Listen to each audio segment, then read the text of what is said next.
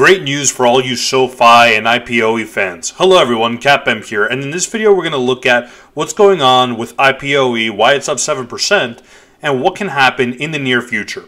Also, go and get your 3 free stocks using the links in the description below when you sign up for Webull and Robinhood. So guys, getting into the announcement, we see that Sofi is going to trade on the Nasdaq as Sofi, and it was announced today. So we're seeing many people pump into the stock after we see that they're going to list the new shares that they're going to trade onto the Nasdaq. So they're going to transfer the original Class A shares and the redeemable warrants from the New York Stock Exchange to the Nasdaq global market.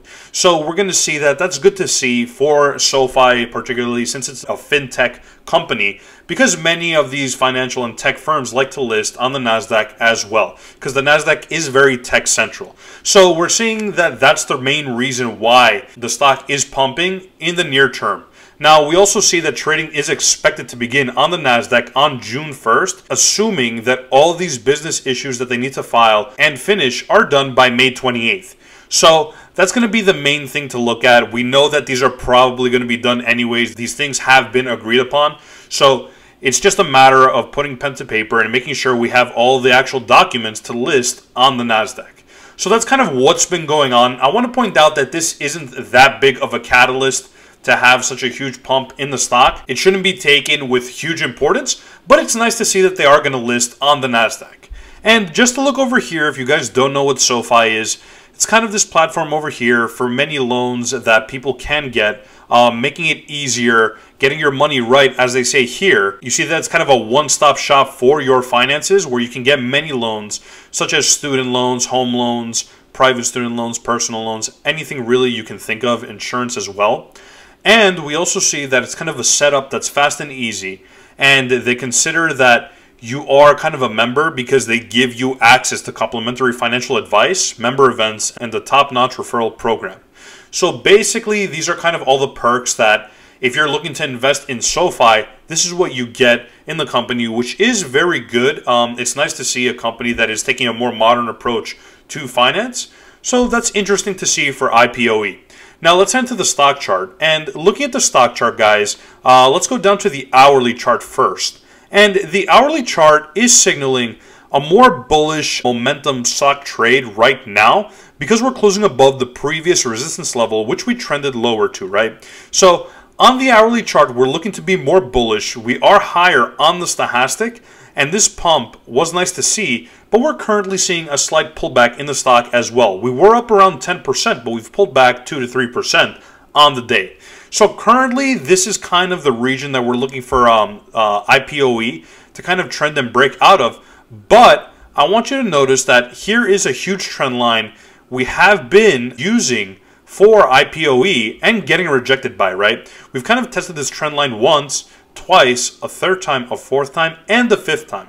So this can be a huge level where we get rejected, and I'm about to make it clear for you guys on the daily and weekly chart.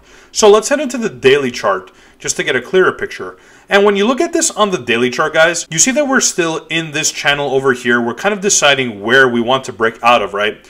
This channel over here has been established for quite some time, and we've trended to several times, right? We've tested the top of this area 5 times right about now, and also the bottom of this area 4 times. So if Ipoe can break above this channel, engulf this previous high that we saw on May 10th, that can be much more bullish for the stock to send it much higher. But I also want to note that we are getting slightly rejected by the 50 exponential daily moving average as well.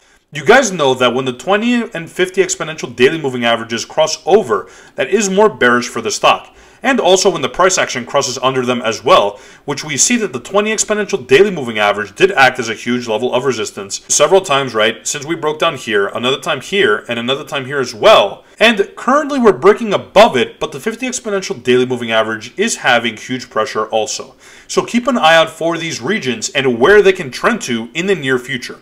And I really do think that it's possible for Ipoe to get more bullish, but we have to go higher than the previous high that we established over here, right? You guys see that we've had a similar trend of lower highs and lower lows on the stock chart. So if we can break that trend in the near term before the June 1st listing, that can be more bullish for the stock. And especially when the stock does get listed that day, we might see a huge pump into the stock as well. Now let's head to the weekly chart just to get a much clearer picture. And looking at the weekly chart, guys, you guys know that my key level on the weekly chart is the 20 exponential weekly moving average, which is this line over here. So what we see is that the stock has been getting rejected by this 20 exponential weekly moving average once over here and twice, and we got heavily rejected last week, right? So what we're seeing right now is hype off of this news, but does this news really warrant higher highs? It's possible it does, but I do think that this isn't as important as people are making it out to be, that we're getting listed on the Nasdaq, right? I mean, it's kind of expected from many tech stocks, so I don't understand why many people would see a huge importance on this. And actually, this line over here that we labeled on the daily chart can get moved into this region on the weekly chart because we've only previously wicked into these areas, right? So if we do see over the next few days, right, for the rest of this week, that IPOE is bearish and they kind of give back the gains that we saw today, and we kind of close under this level over here at around the, what level is this? The $14.98 mark. That is going to be very bearish for the stock, and I do think we fall out of this sideways channel that we have established over here, and we can establish new lows where we might see the stock trend to the $12 mark. But if we do break above this channel and engulf the previous bearish price action that we saw, this huge bearish price action that drove the stock down 10% last week, that is going to be much more bullish for the stock, because that would also mean we potentially are closing above the 20 exponential weekly moving average, right? So if we're able to kind of close in this $17 region, right, into this kind of $17.50 area, that is going to be much more bullish for the stock, and I do think we can test to kind of at least the $19 mark, which can be a 10% extra gain on the stock. So watch out for a breakdown under this area on IPOE, or a break above this area, which would signify a channel breakout and a bullishly engulfing pattern on the weekly stock chart, which you guys know has the highest level of confluence because the weekly stock chart is the strongest compared to the daily and the hourly, right? The lower the time frame you go, the weaker the sentiment is on that time frame.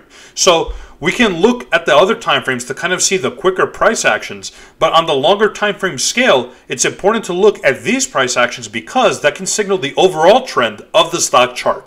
So watch for a breakout above this level and a breakdown under this level, and that can signify whether you guys want to be more bullish for the stock or more bearish. And if you guys did want to take a stock trade right now, understand that we are very bullish on the day, right? We did pump around 8% currently.